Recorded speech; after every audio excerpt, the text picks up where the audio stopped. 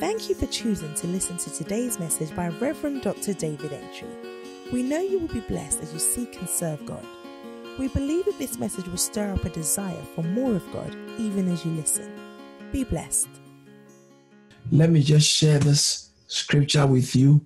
I told you that this fasting, we are focusing on faith. It's a faith-boosting engagement so we can be able to come in alignment with God's agenda for the season and our destinies in God.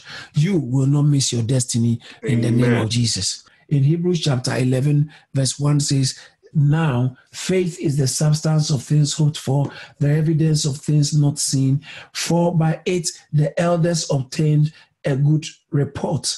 You will obtain a good report. Amen. Don't forget, he said, why? He said, for by faith, by it. You see, so to obtain this kind of divine results, unusual results and reports, it takes a faith step, engagement of your faith. God is no respecter of persons. Acts chapter 10, verse 34 and 35. God is no respecter of persons. Then Peter opened his mouth and said, "Of a truth, I perceive that God is no respecter of persons." Hey, God doesn't respect persons. So it doesn't matter who you are. It doesn't matter what you are going through. He is no respecter of persons. Whether you are a male or a female, old or young, well-educated or uneducated, beautiful or not beautiful, handsome or not handsome. Have problems or don't have problems. God is no respecter of persons. Don't forget this. God is no respecter of persons.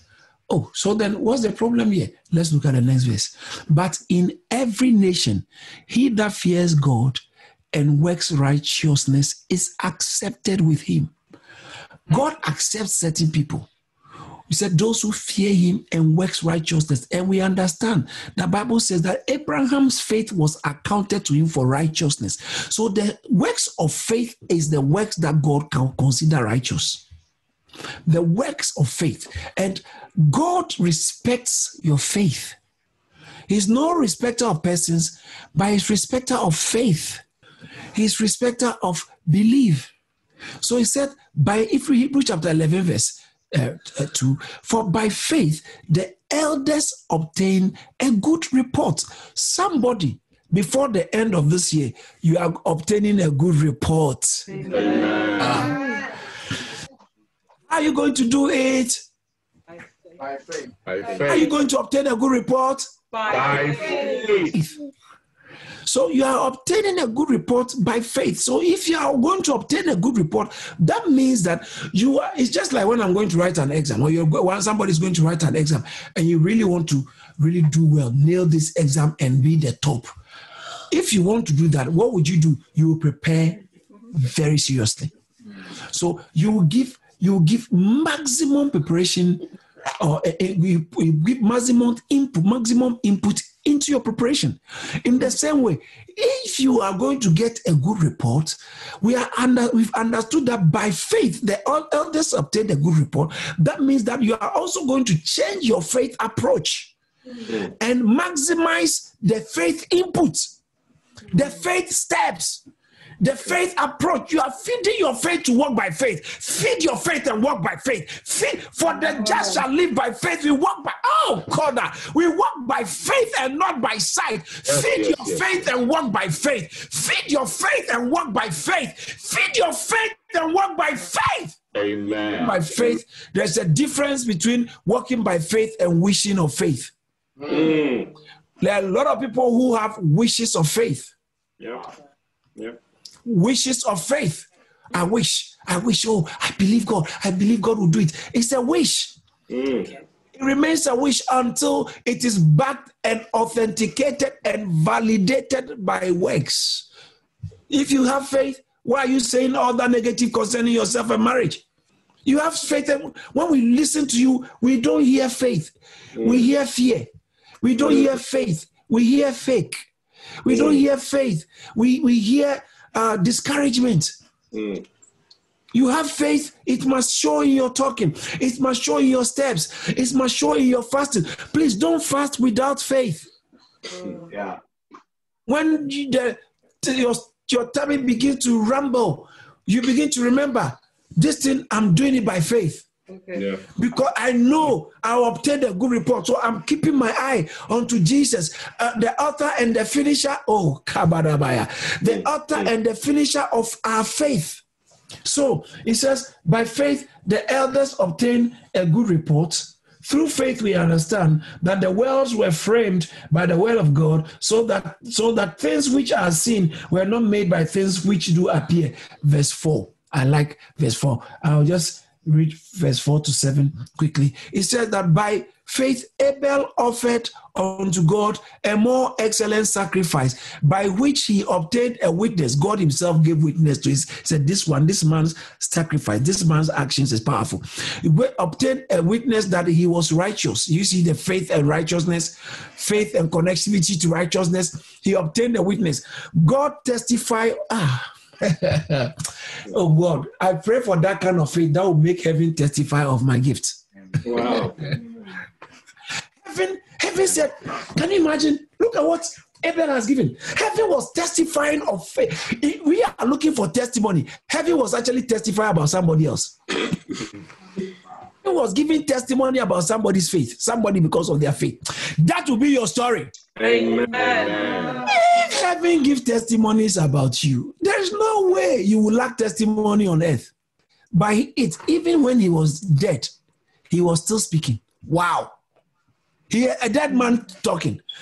A dead man, this is not a dead man walking, a dead man talking. Wow. Your voice will still be where you can go.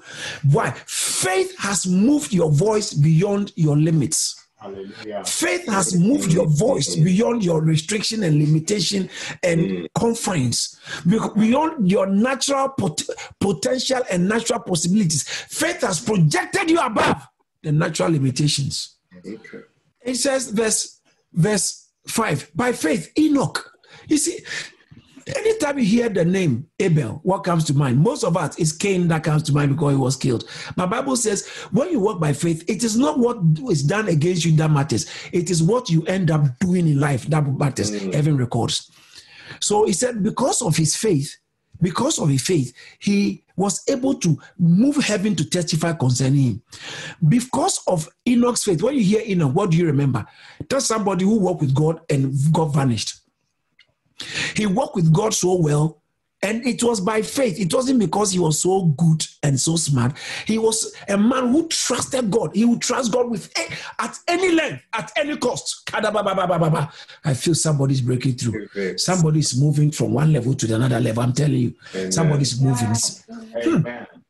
Look at the scripture the Holy Spirit just dropped into my heart. My spirit. I'll come back to Hebrews 11. The scripture, when I said somebody's moving from one state to the other, this is the scripture that dropped into my heart, and I believe it's of the Holy Spirit. John chapter 5. In John chapter 5, verse 24. Look at what it says. It says that, verily, verily, I say unto you, he that hears my word, and that's what believes. Say believe. Believes on him that sent me has everlasting life. He shall not come to condemnation. But what has happened? He has actually passed from one state to the other. Wow. Your believing changes your state, your status. Lord, I believe. It's just that once you believe, your state, you have secured a change in status, translated from one place to the other. Hebrews chapter 11, verse 5. By faith, Enoch was translated and did not, so that he should not see death. It's not everything in your life. What is happening to other people doesn't mean it must happen to you too. You might have the same background, the same story, but your story will be different. Why? Because of faith. By faith, Enoch was translated so that what happened to every man didn't happen to him. Then the next person the Bible mentions, he said in verse 7, by faith, Noah. When you hear Noah, what do you remember? The ark. How did he do it? Because he was operating by faith. His achievements, his accomplishments were accomplishments of faith. That's what I'm when you hear about Abel, accomplishment of faith. When you hear about Enoch, accomplishment of faith. When you hear about Noah, I want to talk about just these three. All these three people, Bible says that they had this witness, this accomplishment because of faith. And remember, God said we too will live by faith. Is it possible that heaven's pen is ready to testify about your story because of your steps of faith? Will you let heaven down? Don't be afraid. Walk by faith. Accept God's word, believe God's word, and take faith steps. We thank God for using and His see servant, if Reverend God will Dr. not show His David glory. to share This season, you are connecting yourself to destiny by faith. Amen. This season, you are connecting yourself to what God has purposed for you by faith. Remember to stay connected with us on Facebook, Instagram, YouTube, and Twitter for regular updates on what God is doing here at Kharis Ministries. Stay blessed.